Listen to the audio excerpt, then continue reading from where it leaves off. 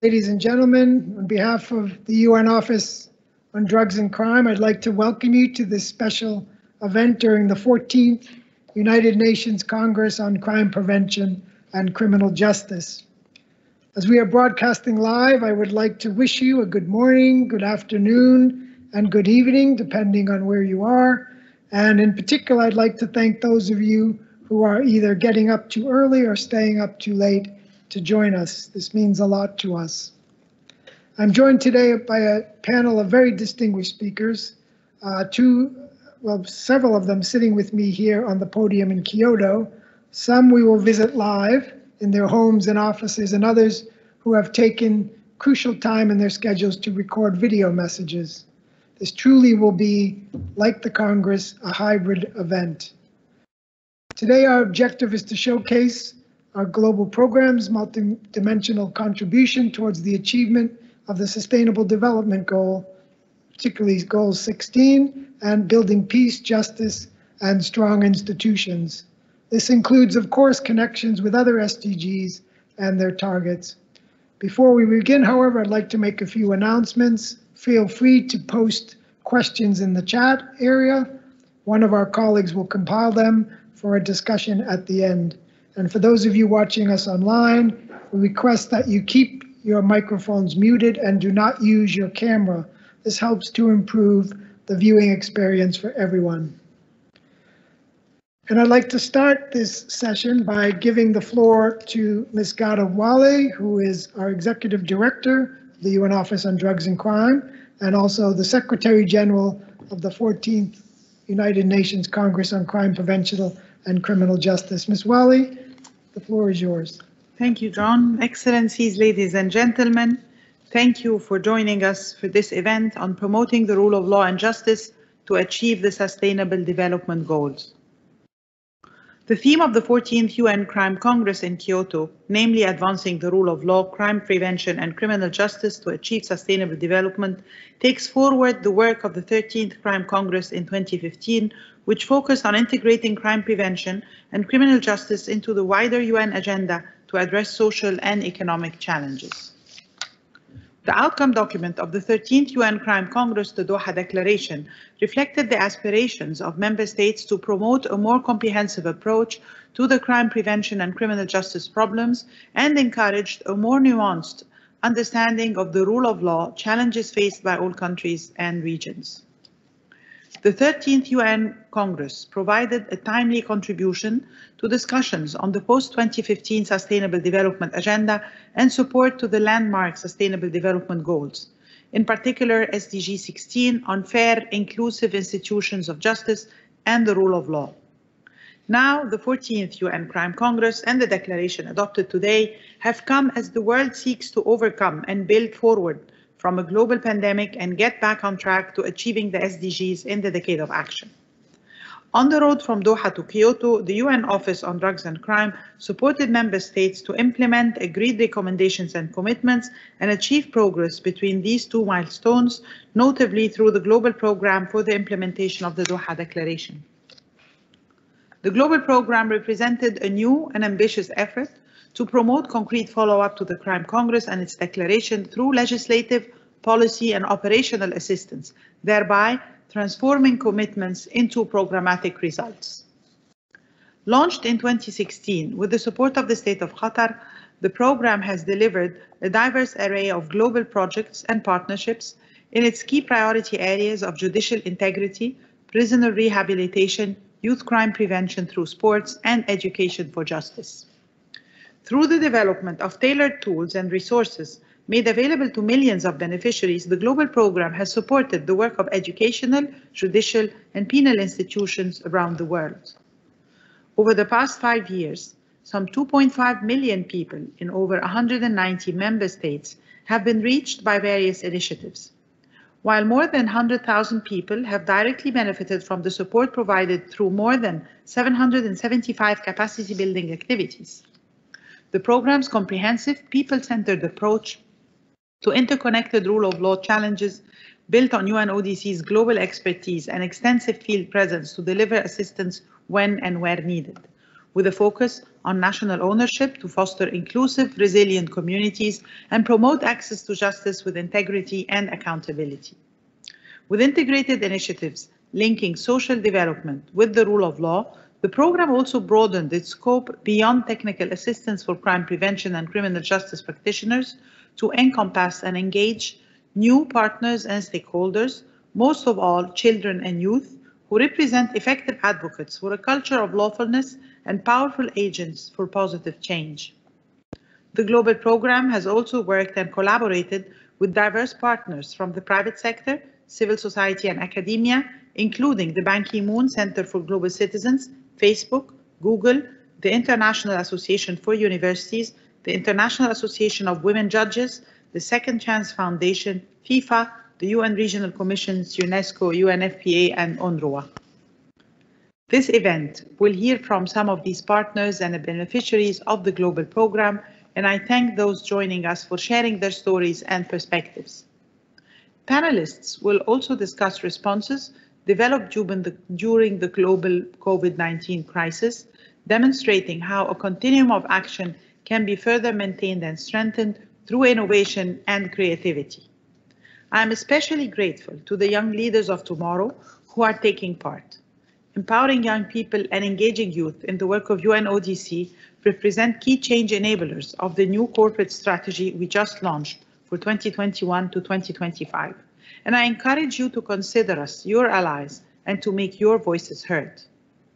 I hope this discussion and the lessons learned inspire new ideas and partnerships, including to take forward implementation of the Kyoto Declaration, together with UNODC as a key ally in supporting member states in the area of rule of law and justice.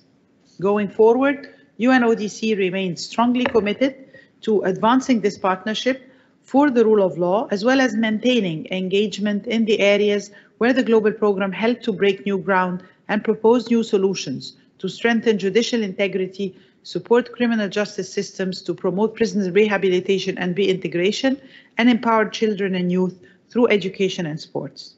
I once again thank our partners at this event. I wish you fruitful discussions and a productive week at the 14th UN Crime Congress. Thank you.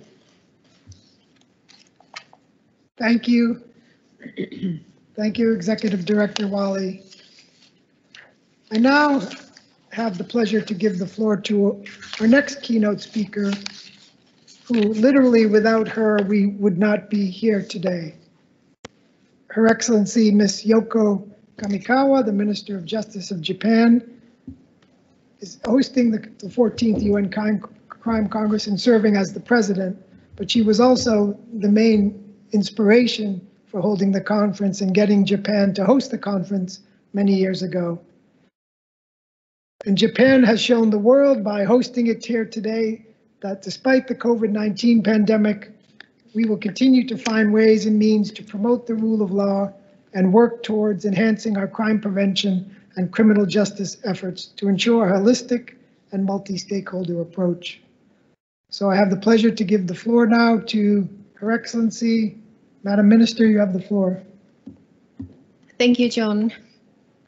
Excellencies, distinguished participants, good morning, good afternoon, and good evening to each of you participating in this event.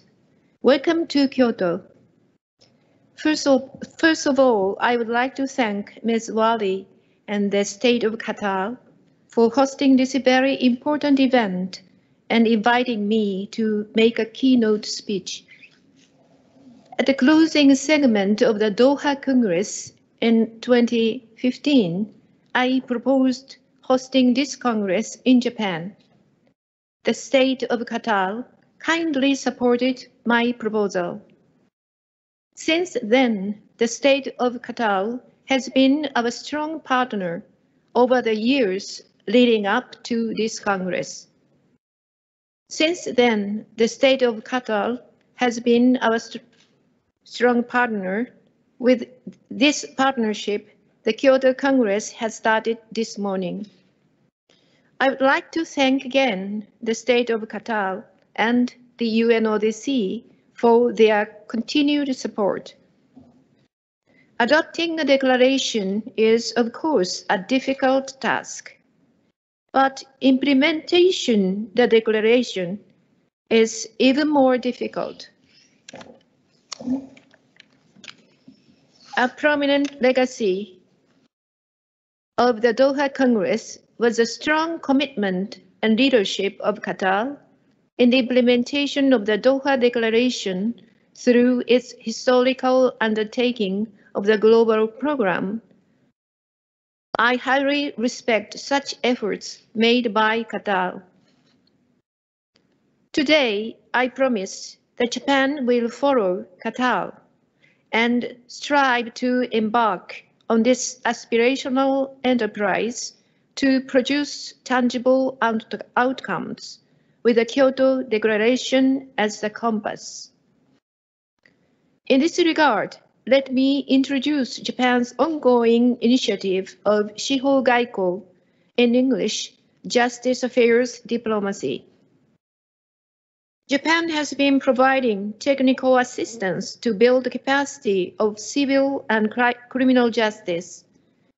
I believe it important that the fundamental values such as the rule of law and human rights prevail throughout the world. That is essential to realize just, peaceful, and inclusive societies where all people can enjoy a safe and secure life. I have named this initiative of promoting such fundamental values across the globe as Shiho Gaiko and have been strongly promoting it. I believe the Kyoto Congress provides a turning point for justice affairs diplomacy. Through the follow-up of the Kyoto Declaration, we will accelerate our initiative of justice affairs diplomacy to promote the rule of law across the globe by the following actions.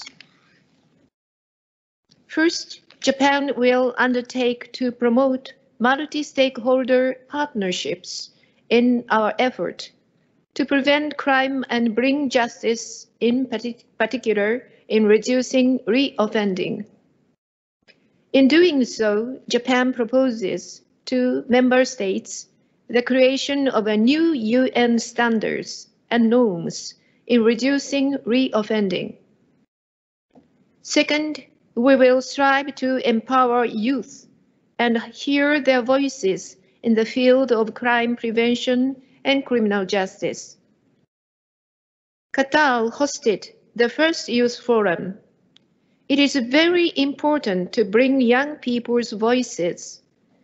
Building upon the legacy of Qatar, we have organized a youth forum in the run-up to this Congress, and will continue to hold youth fora annually.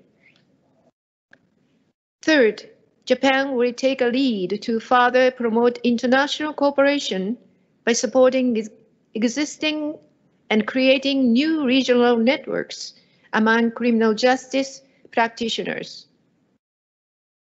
Last year marked the 20th anniversary of our landmark convention of the United Nations Convention Against Transnational Organized Crime. But ratifying legal instrument is not enough. To achieve timely and effective international cooperation, fostering trust among authorities, and addressing bottlenecks in the operation through the common platform are necessary. Japan will take a lead to bring the cooperation to the next stage by supporting and creating such platforms. I would like to conclude my remarks by expressing my gratitude and respect once again to the state and people of Qatar for their achievement. Thank you very much. Thank you, Madam Minister. And the purpose of our event today is to reflect on the achievements of the move from Doha to Kyoto and the program for the implementation of the Doha Declaration. It allows us to share tangible stories and actions with you today, including the beneficiaries of the work undertaken by the global program, which highlight the results achieved around the world so far. The reflection will also allow us to share good practices and experience our unique program that promotes the rule of law and implementation of the SDGs. So without the cooperation, vision, and support of the government of the State of Qatar, we wouldn't be able to have these results. And so I'm pleased to give the floor to a major player in the development and also the execution of the global program, His Excellency Major General Dr. Abdullah Amal, advisor to the Prime Minister and Minister of Interior of the State of Qatar. Thank you, John. Your Excellencies, ladies and gentlemen, good morning, good afternoon, and good evening. Madam Justice Minister, Madam Executive Director, UNODC, thank you so much for your kind words towards the State of Qatar. The Doha Global Programme is a journey full of activities and experience, and we are so fortunate to witness these experiences. No doubt, without the UNODC's expertise and partnership, we couldn't be able to achieve this success.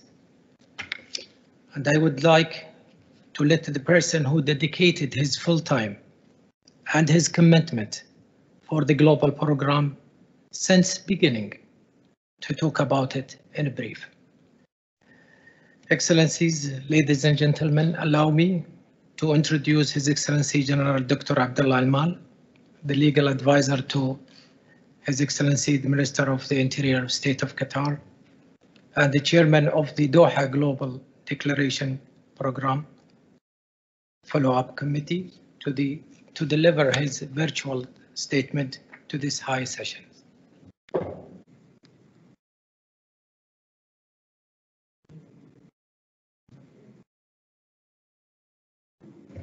Okay, while we're waiting we have two videos which we were going to show you. One was the statement of General Amal, which we will come back to, and also we have a statement from the President of the 75th session of the UN General Assembly. So we will come back to those videos while we fix the technical issues. And now I thought, as we wait, we will turn to, we have several very distinguished speakers who are joining us today, and they are joining us live. And they include His Excellency Mr. Shermatov Shirzad Hadamovich, who is the Minister of Public Education and Republic of Uzbekistan. We have the Honorable Franz Kapofi, the Minister of Home Affairs, Immigration, Safety and Security of the Republic of Namibia, and our friend Ms. Stefania Giannini, the Assistant Director General of UNESCO, the Honorable Justice Adrian Saunders, the President of the Caribbean Court of Justice and member of the Advisory Board of the Global Judicial Integrity Network, and some youth representatives. And so I will turn to our first panelist, who's His Excellency Mr. Shermatov Shirzad Hadamovich, the Minister of Public Education from the Republic of Uzbekistan, and he'll share how his country has become a key partner and friend of the global program. Across several areas, Uzbekistan has become one of our showcase countries. We are grateful for this partnership and very proud of our joint work and engaging youth through education and sports-based interventions, building their resilience to violence and crime. So, Excellency, you have the floor. Dear distinguished delegates, guests and partners of the 14th UN Congress on Crime Prevention and Criminal Justice, today it's an honor for me to share with you the experience that Uzbekistan has as a result of fruitful cooperation with the UN Office on Drugs and Crime within the framework of a national partnership. The Doha Declaration, supported by the State of Qatar, and the further implementation of the global program to help countries achieve a positive and sustainable impact on crime prevention, criminal justice, fight against corruption, and the promotion of the rule of law, gave its fruitful results in the Republic of Uzbekistan as well. We closely worked with the UNODC in Uzbekistan under the Education for Justice and the crime prevention through sport initiatives with great results. As you may know, the implementation of the Education for Justice initiative for primary and secondary school students to promote the rule of law among youth includes tools to fight corruption, prevent violent extremism, develop critical thinking skills, integrity, and support youth in addressing ethical and moral dilemmas. Of course, the formation of social, cultural, and spiritual skills in children and young people should start from childhood. Therefore, it's imperative that children become familiar with and have general knowledge of the rule of law at an early stage. To help achieve this goal, the Education for Justice initiative focuses on promoting and educating the elementary level values such as benevolence, honesty and integrity, respect and fairness. The teaching materials of this initiative will help build life skills in children and young people. Moreover, through sport-based interventions and the Line Up, Live Up program, we help our youth to develop skills in conflict resolution, critical thinking, teamwork, and empathy. These values and skills are essential in prevention of crime and violence among young people, will assist children in solving ethical dilemmas, and sport can be a powerful tool to teach them these values. The Line Up, Live Up Uzbek curriculum was adapted to the national context together with experts from the Ministry of Education, who then accredited and officially registered the curriculum, enabling the scaling up process. The Line Up, Live Up program has been already piloted in over 40 schools across the country, and we will be going to expand it further.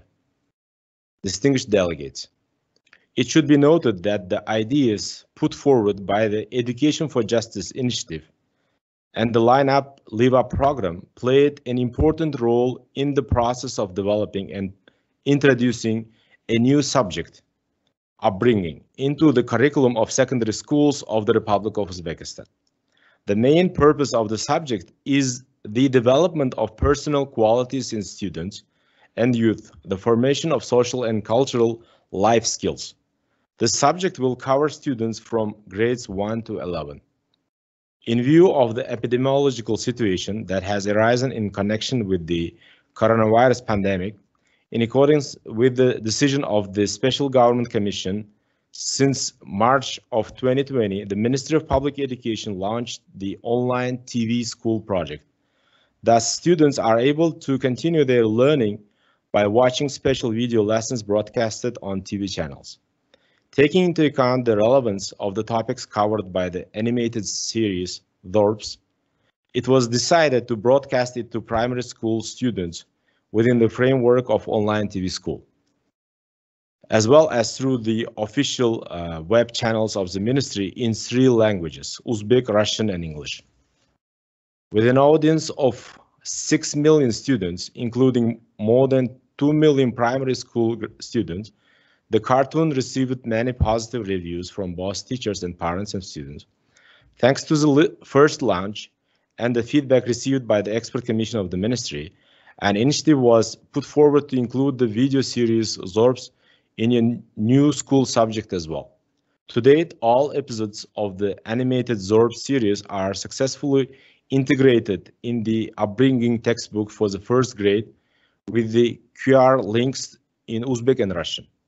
This fact once again underlines the general similarity of the values that we, together with you, are trying to instill in our children, which of course makes us happy. The Line Up, Live Up program on building life skills through sport to build youth resilience to crime, violence, and drug use. So far, 3 trainings of trainers were held, reaching 80 teachers, who then delivered the program to over 1,000 youth across the country. The Line Up, Live Up program was integrated by the Ministry of Education in the curriculum of secondary schools, which is a success for the sustainability and scalability of the program, and more importantly, to promote an approach to preventing youth crime, which focuses on providing opportunities for development rather than focusing on law enforcement responses. national video campaign featuring Olympic champions on the use of sport to build youth resilience to crime and violence, which broadcasted on national TV, reached an audience of 1.5 million as well. Online sport challenge to engage youth in positive activities and promote healthy coping mechanism to face challenges related to COVID-19 with over 8,000 submission videos by youth. Dear participants, it should be separately noted that this, of course, is not the only project implemented in cooperation with the UN Office on Drugs and Crime. For more than 8 years, the Ministry, together with the UN Office on Drugs and Crime, has been implemented a number of large-scale projects and programs, primarily aimed at preventing crime and drug use among students, building their life skills, improving legal culture, and promoting a healthy lifestyle. In conclusion, I would like to take a note that Uzbekistan fully supports the directions of UNODC in the field of crime prevention and criminal justice. We reaffirm our commitment and strong political will to support effective, fair, humane, and accountable criminal justice systems and institutions. We emphasize that education for all children and youth, including eradicating illiteracy, is fundamental to preventing crime and corruption, and to fostering a culture of rule of law that upholds the rule of law and human rights while respecting cultural identity. Sport as well offers an important tool for informal education, skills development, and learning that includes teaching respect for human rights and diversity, fostering critical thinking, and developing the behavioral and socio-emotional skills that can build youth resilience. In this regard, we also emphasize the fundamental role of the participation of young people as well as educational institutions in crime prevention efforts. In this regard, and in the conclusion of my speech, I would like to express my gratitude to our great partners, to our dear partners and colleagues, as well as special thanks to Ms. Ashita Mittal, Regional Representative in Central Asia, for many years of cooperation, friendly support, and those ideas that are ultimately highly appreciated among the direct beneficiaries, teachers, students, and their parents. Thank you all for your attention. Thank you, Mr. Minister. Thank you for joining us today. And also thank you to the UN, you mentioned the UNODC office in Central Asia and Ashita and her team, which have helped us as other field offices around the world in implementing aspects of the global program. So we're going to now, hopefully we've resolved our technical issues. We're going to move now to the video of General Amal.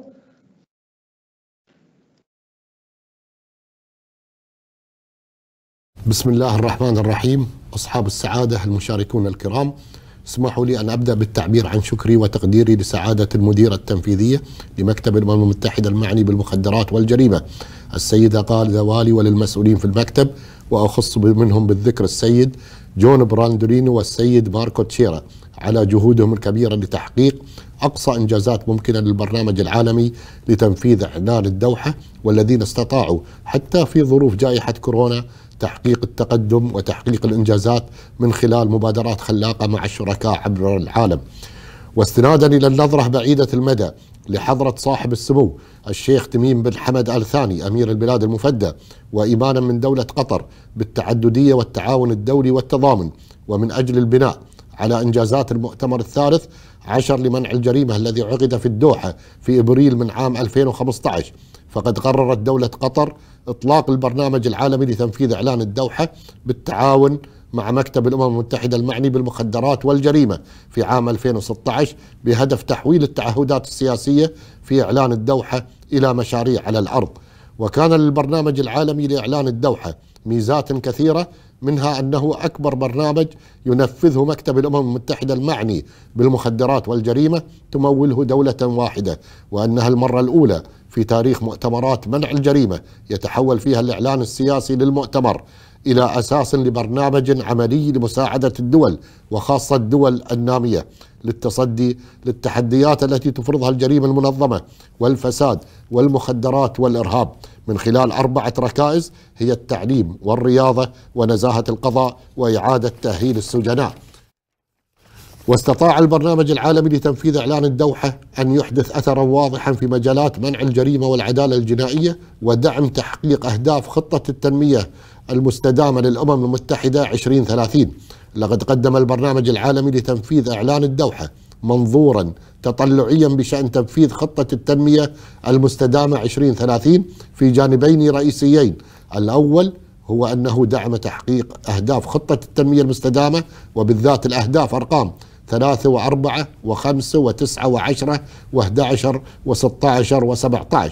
والثاني هو أنه نفذ سياسات وبرامج تدعم التنمية الاقتصادية الاجتماعية وتبني مؤسسات شفافة وذات مصداقية وقادرة على الصمود. وبهذا وضع موضع التطبيق المبدأ القائل أن سيادة القانون والتنمية المستدامة مترابطتان ويعزز كل منهما الآخر.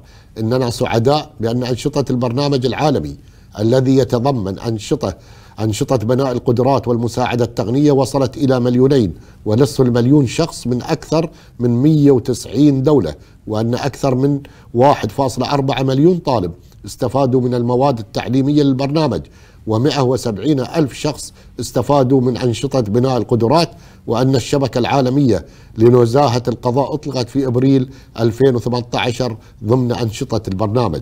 أصحاب السعادة، إن دولة قطر فخورة بإنجازات البرنامج العالمي لتنفيذ إعلان الدوحة، وتشجع الدول الأعضاء على أن تعتبر هذا البرنامج نموذجا في دعمها المستقبلي لمكتب الأمم المتحدة المعني بالمخدرات والجريمة، وهذا ما حثت عليه الفقرة 55 من إعلان كيوتو. شاكرا حسن استماعكم، والسلام عليكم ورحمة الله وبركاته.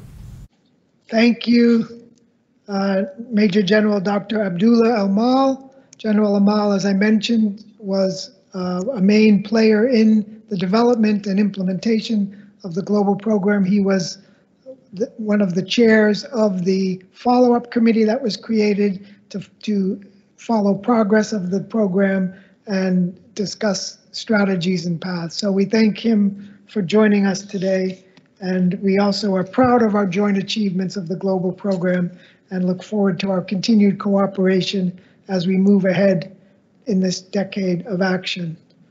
And now, Excellencies and distinguished delegates, I'm pleased to give the floor to another distinguished speaker who will be joining us by video, His Excellency Mr. Volkan Bozkır, who is the President of the 75th session of the UN General Assembly, to deliver his remarks. And let's turn to Mr. Bozkır.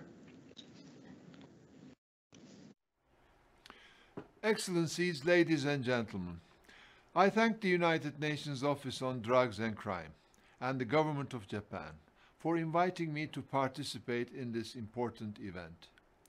Today's discussion is a testament to the agility of the United Nations. In implementing the Doha Declaration as adopted in Resolution 70/174, the General Assembly recognized that crime prevention, criminal justice, and the rule of law are global issues which require a multilateral response.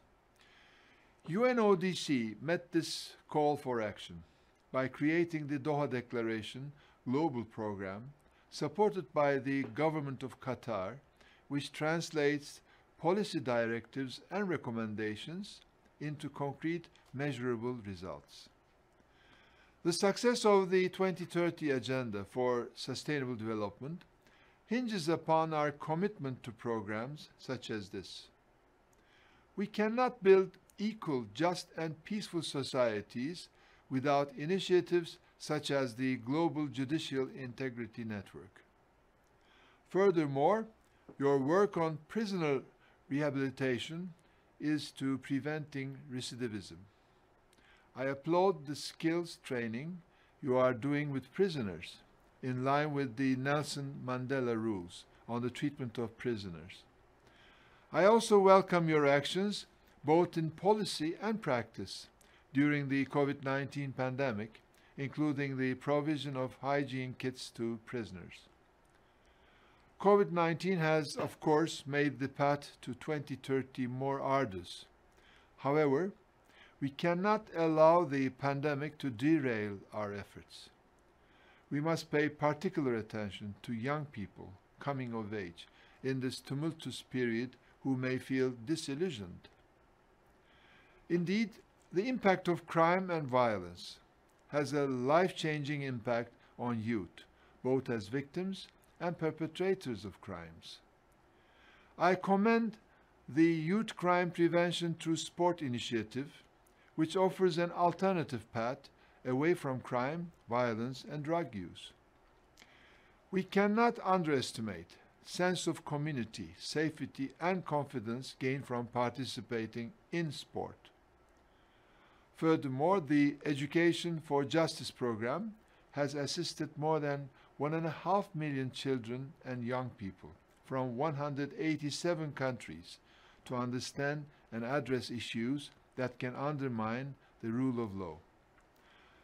Excellencies, there is much work to do in this decade of action to implement sustainable development. However, your work on the promotion of the rule of law and justice has laid the foundation for a better world for all. Working together, we can succeed in tackling crime and leaving no one behind. I thank you. And thank you for those remarks to the President of the General Assembly. The Doha Declaration highlighted the importance of bolstering measures to support the rehabilitation and social integration of prisoners into the community, which has been mentioned by a number of speakers. And UNODC, within the framework of a dedicated component of the global program, has supported member states in establishing a more rehabilitative approach to prison management by developing programs in the 3 core areas of education, vocational training, and work in prisons to contribute to the social reintegration of prisoners upon their release.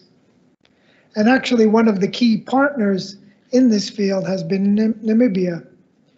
And to speak about the country's experience, we will now give the floor via taped message to the Honorable Franz Kopofi, who is the Minister of Home Affairs, Immigration, Safety, and Security for the Republic of Namibia. So let's turn to that video, please.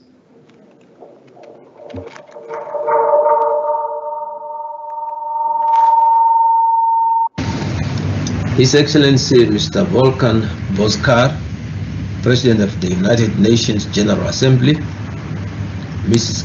Kada Wali, Executive Director, UNODC, Major General Dr. Abdullah Yusuf Al-Mal, Advisor to the Minister of Interior of Qatar, fellow panelists, ladies and gentlemen. Namibia is thankful for the opportunity to participate in this special event, organized as part of the 14th Crime Congress. We believe that the outcome of this event and the Congress as a whole will have a major impact on the crime prevention and criminal justice system globally. Since the adoption of the Doha Declaration at the 13th Crime Congress and as part of the framework of the prisoner rehabilitation component of the UNODC's Global Programme for the implementation of the Doha Declaration, Namibia remains one of the countries that continue to benefit greatly under the Global Programme. This collaboration between Namibia and the UNODC has assisted in addressing some of the country's challenges to meet the Sustainable Development Goals.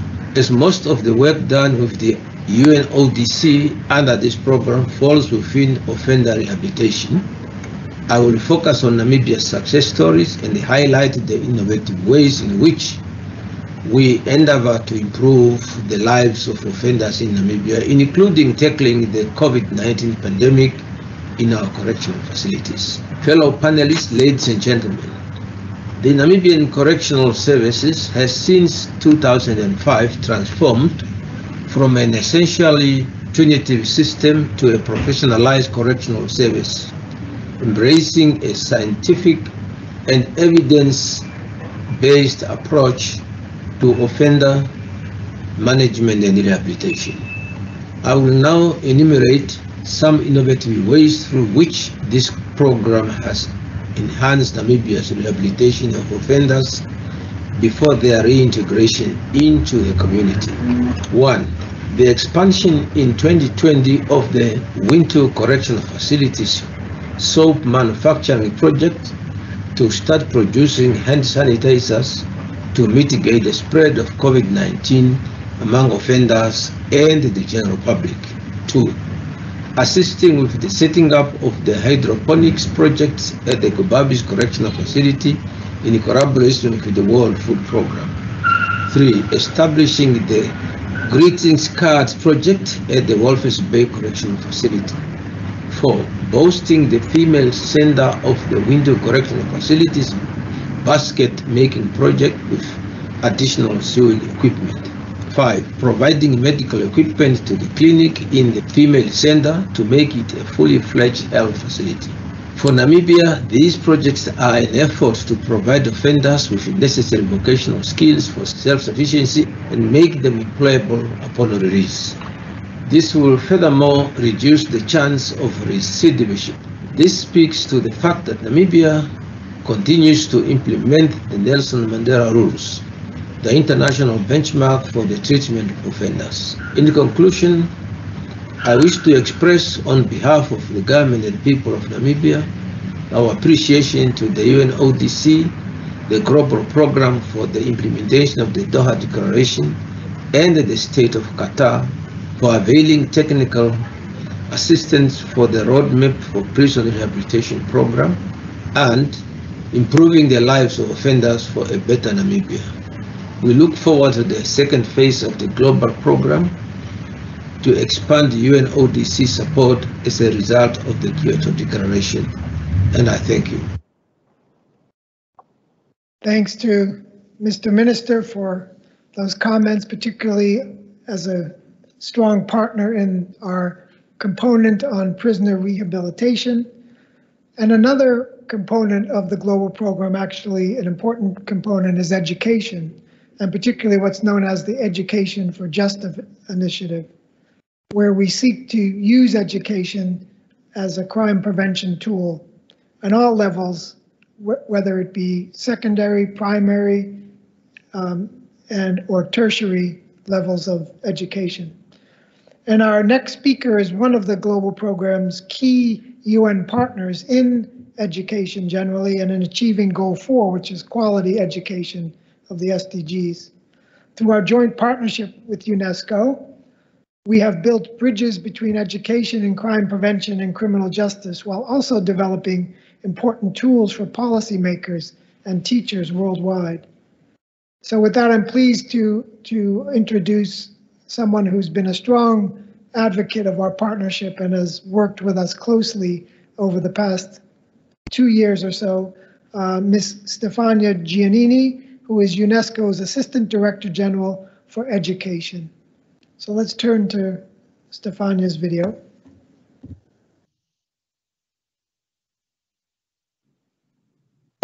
Excellencies, ladies and gentlemen, on behalf of UNESCO, it's a great pleasure to participate in this special event on promoting the rule of law and justice. Allow me to start by quoting UN Secretary General, who recently stated that, quoting, "the world is facing a pandemic of human rights abuses." As governments respond to the COVID-19 pandemic, it's absolutely critical that they uphold the rule of law and respect international human rights standards. The crisis has highlighted that young people need to know their rights, and they need to demand that they upheld when curtailed beyond the strict necessary. But if young people are not aware of their fundamental rights, how can they exercise them? Education has a fundamental role to play in teaching awareness of human rights and empowering youth to become proactive contributors to a more just, peaceful, and sustainable world. This is the message that came loud and clear in UNESCO's recent public survey on the world in 2030. Education was selected by more than 15,000 respondents as one of the top solutions to address global challenges to peaceful societies and in particular violence and crime. Education, we know, can transform societies. When young people develop an appreciation for justice from an early age in schools, when they know how to exercise their rights, when they are given the opportunity to make a difference, well, they can move the world. UNESCO is on the front line to promote justice and the rule of law through its work on global citizenship education and target 4.7 of Sustainable Development Goal number 4. This target promotes, we know, humanistic and transformative vision of education.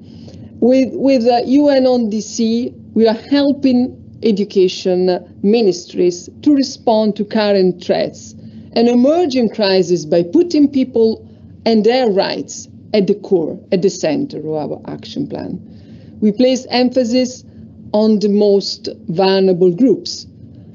The collaborative effort contributes to the implementation of the Doha Declaration Global Programme, and let me express my deep gratitude to the State of Qatar for making this possible. We are proud of what we have built together in the last 3 years. It's about working with policymakers and educators to build bridges between the education and the justice sectors. We have promoted transformational pedagogies for teachers and educators, using our interactive handbooks on empowering students for just societies.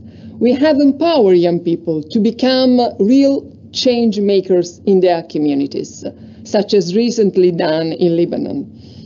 During the Congress, UNESCO and UNODC will organize an event on countering violent narratives through education, with a spotlight on youth.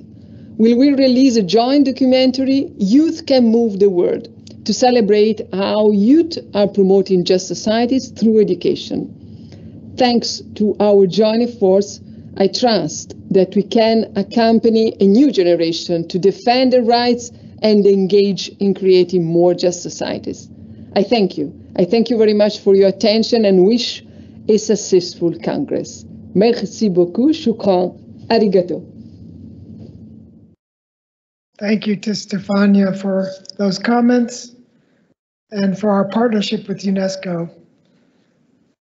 And another component of the global program has been our judicial integrity work, including the creation of a global judicial integrity network. And the next speaker, Honorable Justice Adrian Saunders, the President of the Caribbean Court of Justice since July 2018, is a member of the Management Committee of the Caribbean Association of Judicial Officers, a former Chief Justice of the Eastern Caribbean Supreme Court, and a board member, as I mentioned, of the Global Judicial Integrity Network. In its over 3 years since existence, the network has succeeded in creating a truly global community and movement of judges, judiciaries, and other stakeholders, such as regional and international associations, institutions, academia, and UN bodies, joined for the common vision and purpose. And the network promotes the exchange of experiences through the development of various knowledge products and tools and platforms on pertinent integrity-related issues, and creates numerous face-to-face and virtual networking and knowledge-sharing opportunities, which are used quite often by judges from many countries around the world, over 100 countries. Its website serves as a global hub on integrity-related topics and provides innovative and informative features, including an online library, podcast series, opinion pieces, webinars, and more. So I have the pleasure now to turn to the taped remarks, video remarks of Justice Saunders. I'm very pleased to make this presentation on behalf of the Advisory Board of the Global Judicial Integrity Network at this 14th United Nations Congress on Crime Prevention and Criminal Justice. And I express my deep appreciation to the organizers for the invitation to address you and to be able to present in this manner. As we all know, Article 11 of the United Nations Convention Against Corruption emphasizes the crucial role of the judiciary in combating corruption. Article 11 recognizes that in order to play this role effectively, members of the judiciary must themselves act with integrity and professionalism. Judicial integrity is critical to the rule of law and to public trust and confidence in the administration of justice. It is, for example, through their judgments in key areas such as corruption, environmental protection, measures for poverty alleviation, the right to education, that on a daily basis, judges enable the achievement of the Sustainable Development Goals.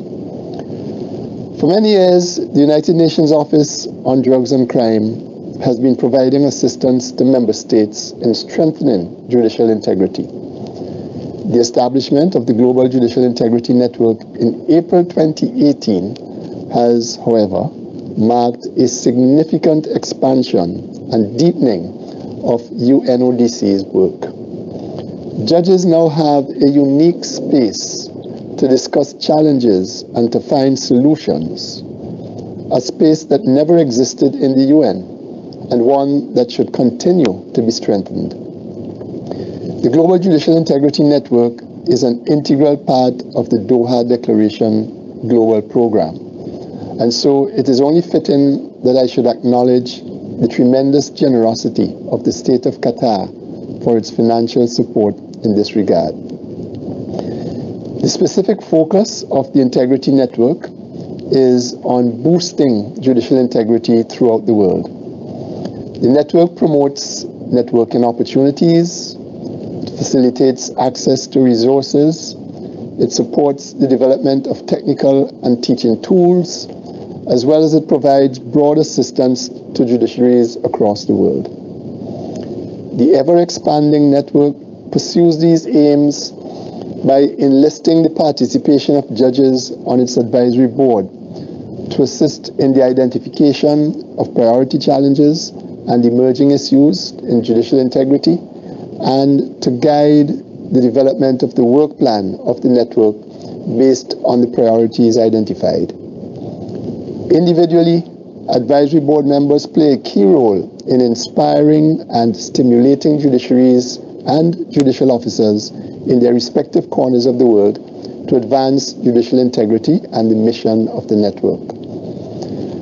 The network brings judges together under the banner of judicial ethics, professionalism, and accountability. A little over a year ago, just before the pandemic consumed us all, the network, in conjunction with the State of Qatar, organized a high-level event in Doha, attended by 700 judges and judicial experts drawn from 118 countries, making it the largest UN gathering of judges ever. This was the second such high-level event at which judges throughout the world were able to meet face-to-face with other judicial practitioners and experts to share ideas and good practices and deepen or establish new and valuable ties. It is through the convening power of the network that all of this was made possible. The high-level event was only one way in which the network facilitates knowledge sharing and in which it reinforces and stimulates its engagement with and among judges.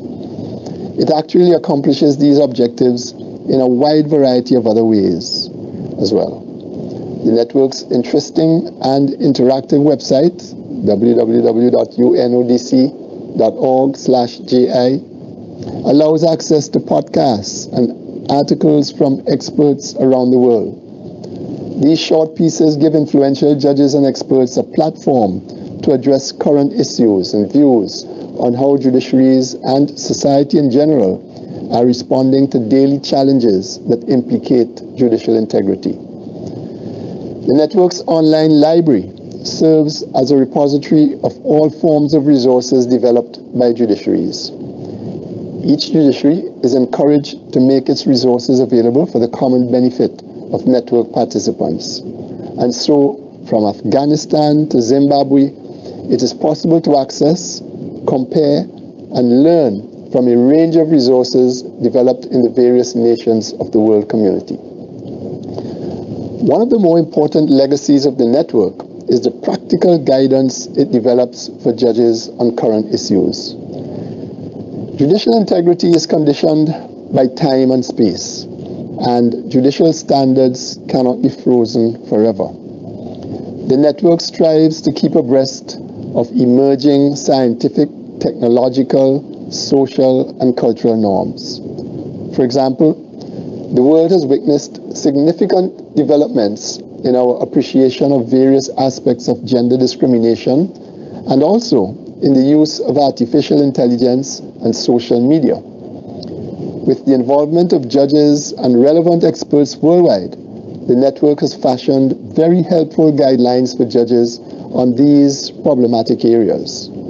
These guidelines are by no means rigid prescriptions, but they serve to indicate areas of widespread concern, and they present guidance on how to navigate these challenges. I have faith that the network will continue to guide us as new challenges present themselves. The network collaborates with judicial bodies both to assist them in establishing or revising codes of conduct and in training their judges on judicial ethics. In this regard, a set of teaching tools has been developed by the network to assist trainers. But even where a judicial officer is unable to benefit from organized training, such as, for example, during the ongoing pandemic, the network's website allows a judge to take, at her own pace and in her own time, an interactive e-learning course. An e-learning course that teaches judges to recognize when judicial conduct and ethical issues come into play, both within and outside the workplace. One measure of the success of any initiative is the extent to which it makes a difference. The network has made a huge difference over the course of just 3 years. It's done so through its innovation and through its worldwide reach. It has quickly developed itself into a global hub around which judicial training is promoted and facilitated, a hub to which judges may turn for good practices, new ideas, rich resources and tools, and a hub for promoting high ethical standards among judges. I am pleased and very proud to be associated with the network, which has provided a very powerful and much needed platform for judges, unlike any other. The dedicated and hard-working staff members at the United Nations Office on Drugs and Crime have done an excellent job in cementing the role of the network in the advancement of judicial integrity globally for years to come. I thank you very much. That was a nice testimonial from Justice Saunders about the work under the Global Judicial Integrity Network.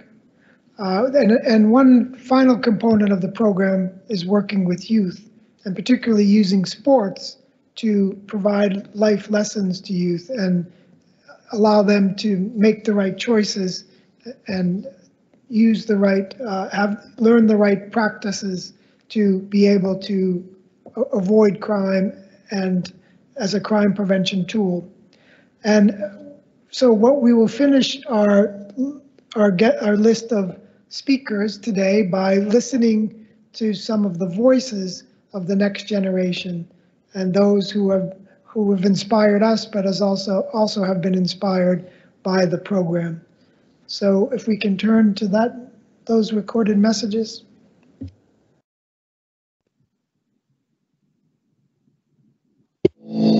Ser parte de la iniciativa de Educación para la Justicia me ha permitido contribuir en la promoción de la cultura de paz, el Estado de Derecho, además de la prevención del delito y la violencia orientado a niños, niñas y jóvenes, Sin duda, esta estrategia y esta herramienta, el aplicarla de manera presencial y además de manera virtual en el contexto generado por la COVID-19, ha sido una gran oportunidad para poder mostrar mis habilidades y además poder desarrollarme personal y profesionalmente.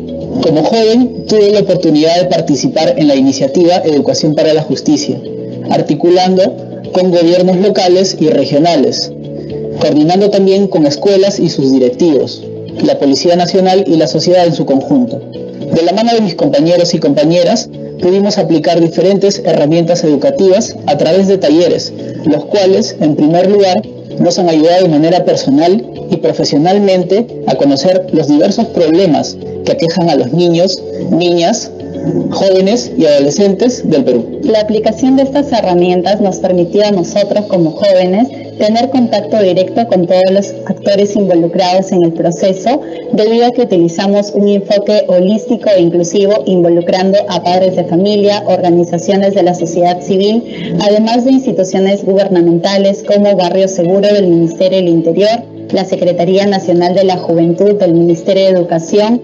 municipalidades y además gobiernos regionales, entre otros. Mi experiencia dentro de la iniciativa Educación para la Justicia ayudó a empoderarme, pudiendo ser así un agente de cambio, ayudando a construir una sociedad más justa, libre, segura y equitativa. Asimismo, este trabajo articulado logró ayudar a los estudiantes de pasar a aprender sobre el Estado de Derecho y las formas de riesgo delictivo, a actuar como agentes de cambio comprometiéndose con valores y responsabilidades basados en los derechos humanos, siendo capaces y además de ser partícipes de la construcción de un espacio mucho más seguro, sano y productivo. Promoviendo así una cultura de paz y legalidad a través de la prevención de la violencia y el delito. Todo ello gracias a la educación, enfatizando esta última como una herramienta integral para el desarrollo.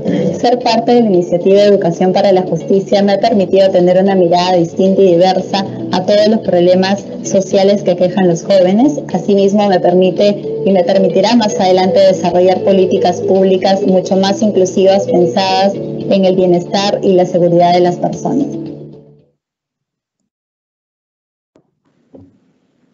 Thank you to two of many youth that have participated in the programs related to the global program. So now since we're getting toward the end of our session, we've finished all our scheduled speakers. I would like to give the floor to Mr. Marco Texera, who is currently the chief of the global program. And he steered the program to a number of successes over the past years, and he will lead this part of our event and provide some reflections on his own, particularly his direct experience with the program. Marco, you have the floor. Thank you, Director John Brandolino, Ambassador Al-Mansouri, Excellencies, ladies and gentlemen, our partners. It is a pleasure to be with you today to conclude this special event at the occasion of the 14th United Nations Congress on Crime Prevention and Criminal Justice. This event demonstrated how member states, the United Nations system, and other relevant stakeholders can actively and innovatively promote the rule of law and justice among children, youth, and people from all over the world.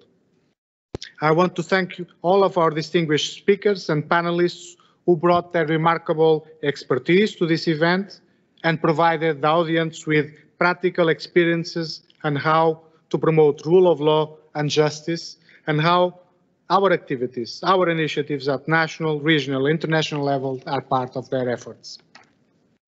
Our distinguished panelists shared a detailed description on how the program's activities impacted member states and individuals around the globe, and highlighted the importance of rule of law towards the decade of action. This event took us all on a journey from Doha through Vienna while traveling the globe to Kyoto, allowing a reflection on good practices and experiences that resulted from the activities of the global program for the implementation of the Doha Declaration and its 4 components. Thanks to the generous contribution of the State of Qatar, we made the program a reality. Upon the inception of the program, UNODC and the State of Qatar had a clear goal, which was to go beyond translating policy into action, but also to inspire many of our beneficiaries to act for the rule of law and achieving a sustainable, long-lasting impact. Over the last 5 years, the program worked intensively and strategically, while mainstreaming a human rights and gender perspective into its activities. We worked with our partners from all over the world to realize a joint vision to the member states and reflect and put Doha Declaration into reality. I'm proud to be here today with my colleagues and my fantastic team, the State of Qatar and our partners, to celebrate the fact that we have exceeded the original targets set in 2015, as you can see in the shared slide. The lives of over 2.5 million people from over 190 countries benefited from our efforts, our activities, and our joint vision. The legacy of the global program is, however, in my perspective, greater than figures and achievements that I just mentioned and you can see in the slide. It goes beyond those numbers. It's also based on personal stories of individuals, children, youth who have benefited from the program. Are these personal histories our driving force that inspires UNODC, and I assume also the State of Qatar, as well as numerous of our partners, to continue to upscale our efforts to promote rule of law while demonstrating the agility to address new challenges? And I'm convinced that with the reinvigorated efforts, we can pave a way to a sustainable recovery from the pandemic. A key factor of the success of the global program is to focus on partnerships, multilingualism, and leaving no one behind. These were the enabling factors for the program capacity to implement and deliver even during the current challenging times. Since the adoption of the Doha Declaration, numerous resolutions on education, judicial integrity, youth crime prevention, and rehabilitation of prisoners have been endorsed by the General Assembly, which demonstrates the importance of those topics and the role of UNODC in supporting member states. Today was adopted the Kyoto Declaration, which provides further impetus to the aspiration of the member states in these important areas that I just mentioned. From our perspective, I look forward to continue our partnership with the State of Qatar and the member states to build upon the legacy of the global program towards a sustainable impact in the years to come. A special word of appreciation for His Excellency Ambassador Al-Mansouri for his continuous support, and his presence here is also another signal of his commitment and the commitment of the State of Qatar.